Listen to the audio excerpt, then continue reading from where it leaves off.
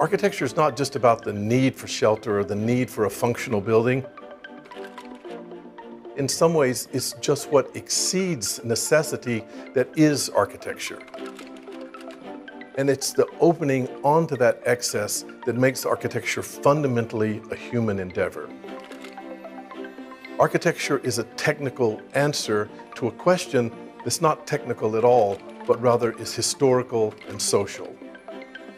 The study of architecture is the study of human thought and human history.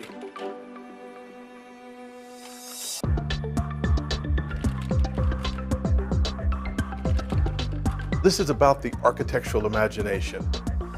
It's how to think about architecture, but it's also about architecture as a mode of thought.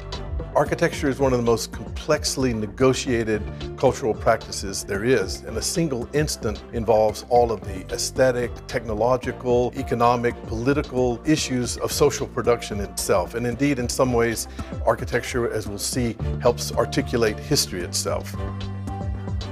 Now, these are all big claims, and we'll need big ideas to address these claims, and we'll also need very specific, concrete examples of architectural projects and events from history.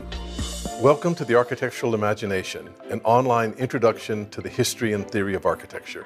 I'm Michael Hayes, Professor of Architectural Theory at the Graduate School of Design, and my colleagues and I will introduce you to some of the most fundamental themes, concepts, and examples of architectural thought.